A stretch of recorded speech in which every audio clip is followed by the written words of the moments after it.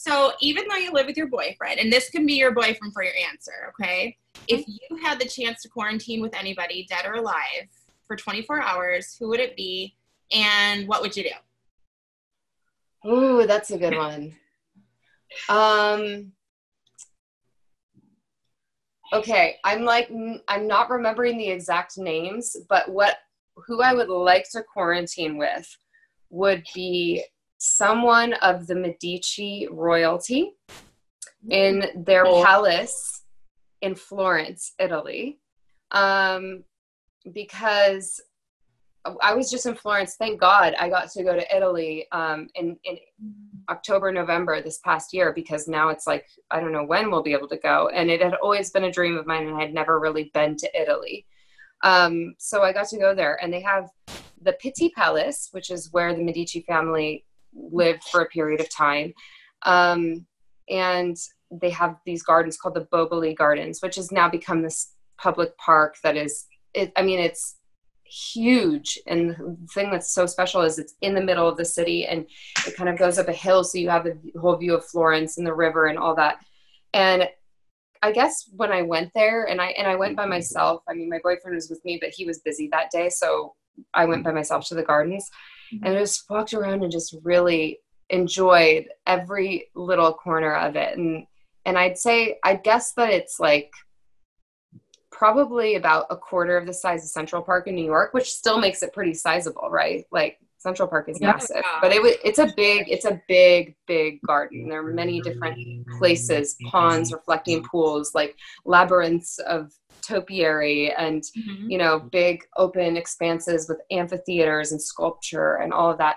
And I went back in time, and I just thought, what must it have been like to be royalty and be like, this is my garden. Like, this is my own personal paradise. I can like work with whatever artists to make it exactly my dream. And I actually mentioned this to my boyfriend, and I was like, oh my God, how amazing would it have been to be them? And he's like, terrible. They're in power. They're all they're worried about is who's going to conquer them next. Like, they can't even enjoy their garden because they're like terrified. And I was like, okay, I'm forget about that. No. Were they terrified, or was that just normal life to them? You know what I mean? I don't know. It's hard to get into the mentality, but it's certainly true that there was like a sort of conquering mentality throughout time.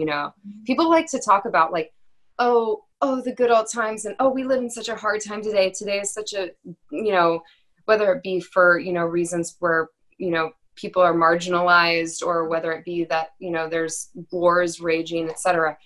But I think I'm definitely of the perspective that things have been hard pretty consistently through the history of humankind. And definitely in those times when those families were in power, which was, like around the 1500s, I think, that was a real fear. Italy at the time was like it was an area of city-states. It wasn't even a country until I think, like, oh my God, it's so crazy. I want to say it's somewhere around 1900s.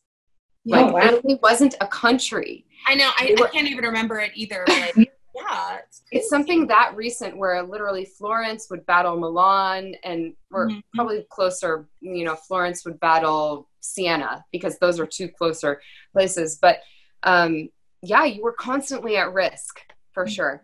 But I don't want to imagine that. I want to imagine that I'm the princess of Florence, and I'm like, what shall I build in my garden today?